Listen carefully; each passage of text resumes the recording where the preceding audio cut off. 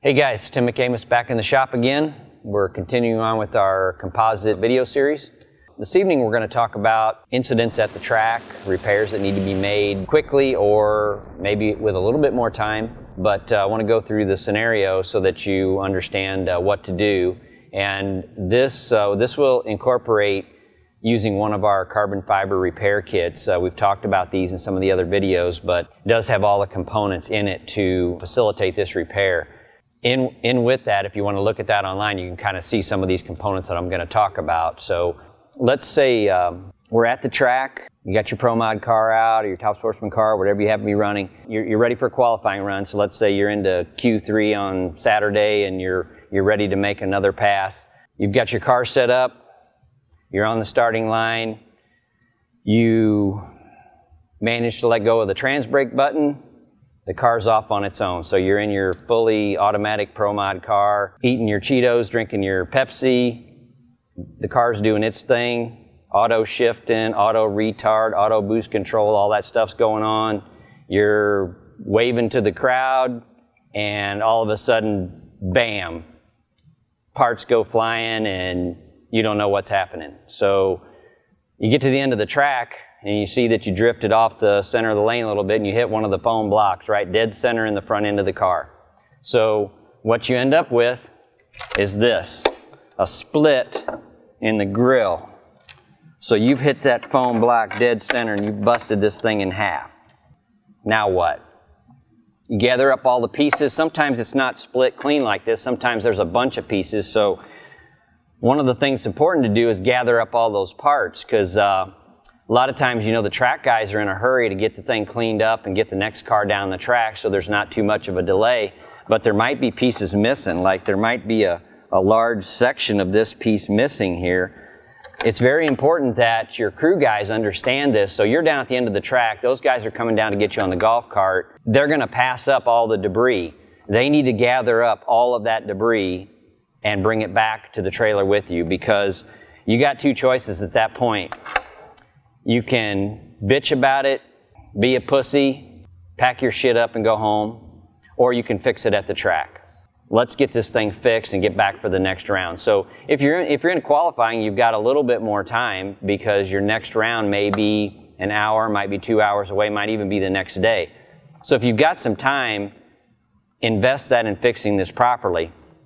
If you're in eliminations, let's say you just won the semifinals and you're going in the final, you may only have 45 minutes. If you're a sportsman racing, you might only have 10 minutes. I mean, they're just going to turn you back around. So you're going to get this repaired quickly. So gathering up all those pieces is critical to this, because missing pieces are going to cost you more time to put this back together.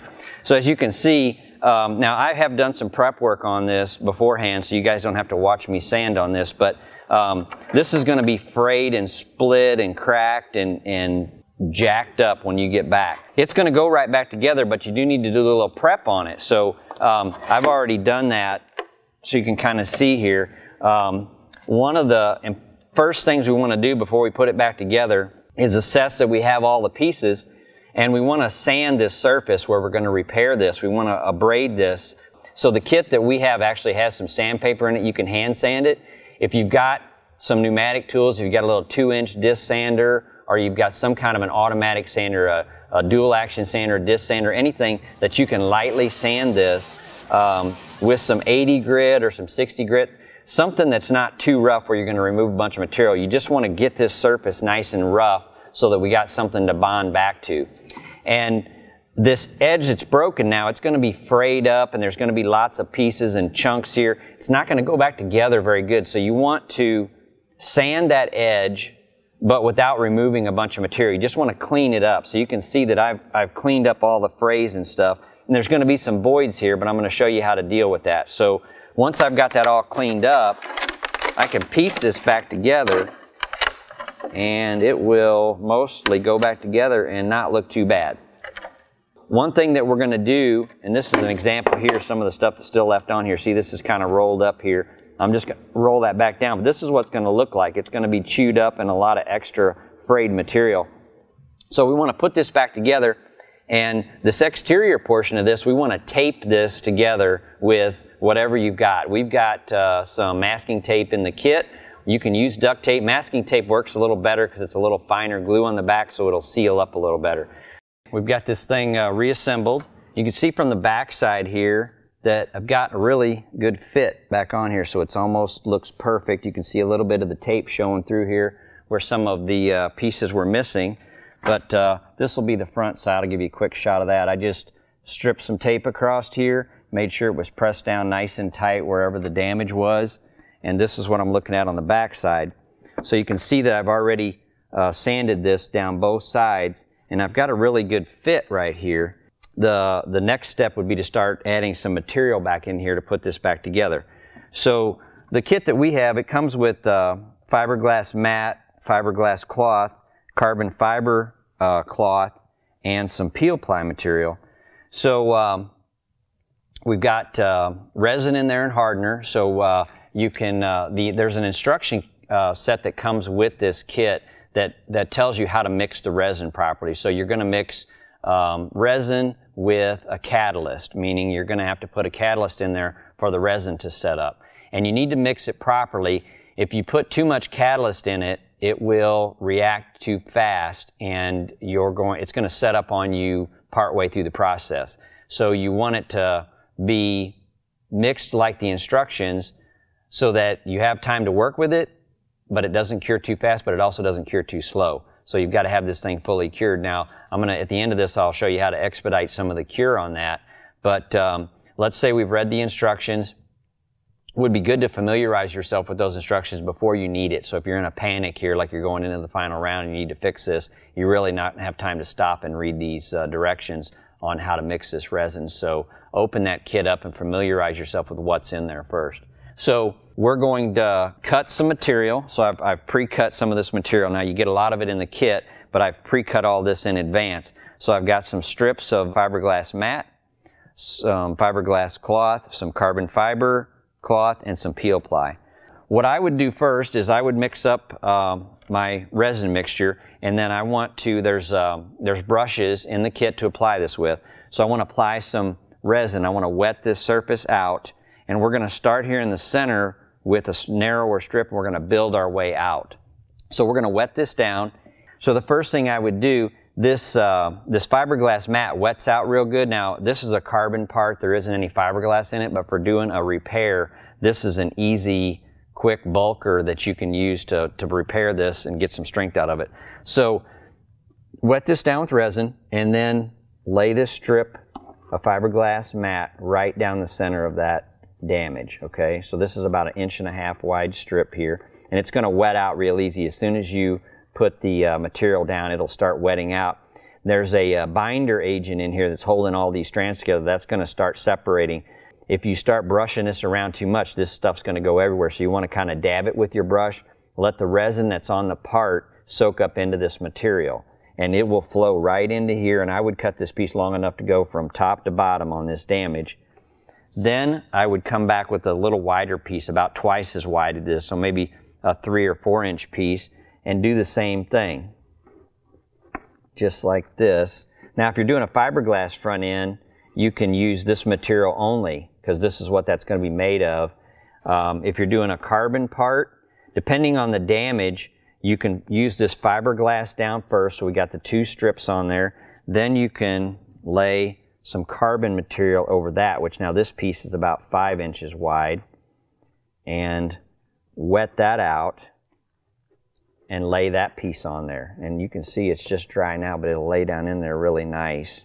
And now you've got 1.5 inches and a 3 inch of fiberglass, and then the carbon fiber cloth, and then you can put a secondary piece of cloth on top of that to give you some strength, because there's going to be about 3 layers of carbon on this piece here. And then in the end, this peel ply material, and this is made just like it sounds. It's made to peel off after it dries. But what it's going to do is we're going to apply that on here, and you're going to see the resin soak into it too. Now you don't want to add any additional resin at this time. Grab another brush out of the kit and use a dry brush to brush this out. This has a release agent on the material. So this is going to form to this, and what it will do is it'll help compact these fibers down. Now this part is vacuum bagged, but we're not going to have access to that now. We're going to be able to do this repair without that. So this peel ply is going to smooth out that fiber and flatten out all the material and the resin. It's going to give you a much nicer finish on that part when you're done. That's what kind of finish we have here. So this peel ply material needs to be a lot larger than the repair area, and don't want to add any resin to it. Just dry brush it out, and you'll see resin will start to soak through it, and you want to flatten out any wrinkles. This stuff will lay real easily, and it also forms very easily, so it's stretchable, it'll move, and it'll lay in all these areas. No wrinkles will give you a nice finish when you're pulling it off. So if you see any wrinkles, just kind of push them out with your hands. And like I said, I'm wearing these latex gloves. They come in that kit also. Wear gloves while you're doing this. Wear the respirator that comes with dry respirators, the dust mask in the kit. So when you're grinding this stuff, wear the dust mask. Wear the gloves when you're handling this so you don't get any of the resin on your hands. But work all the wrinkles out of this and then let that cure. Now, if you're in a big hurry, normally when you're running your car, it's going to be warm outside, it's usually in the summer and stuff, and it's hot enough. If you want to escalate the cure on this, get it out in the sun. So get it out from under the awning and get it out where it's got some direct sunlight on it. If you happen to have an electric heat gun in your trailer, just a handheld electric heat gun, that will also escalate the cure. That's going to move the cure along. So we're going to get some heat in this to start stimulating that catalyst to get the resin set up. So adding some heat to it, just kind of sitting there and working it back and forth and getting some temperature into that part will start that process, that exotherm process will start faster. So depending on what kind of time you have, the slower it cures, the stronger it is. You really don't want to rush it if you don't have to. If you've got time to leave it set, do that. But you may be doing this repair in the evening. Let's say it's in the fall and it's cooler at night. It might be getting down in the 50s. Maybe it's cooler out when you're doing this. You're going to have to put a little heat on this to get it to cure because it's going to be so slow in curing. You might come out the next morning and it's still not fully cured yet. So use some heat to get that process started. No matter what you do, get it somewhere where it's warm. Even if you have to put it back in the trailer overnight, don't let it set out. Let it have as much temperature as it can so that it can cure properly. So now that we've laid all that material down, I've got a sample part over here that's got some peel ply on it. So this is what it'll look like when it's done, and you can see that there's no wrinkles in this. Now we have vacuum bagged this, but it's going to look similar to this. It's going to be smooth, and this material then, just like I said, is going to peel off. So you can see it's got a little bit of bite to it, but it's got a release agent on it, and this will peel off of here.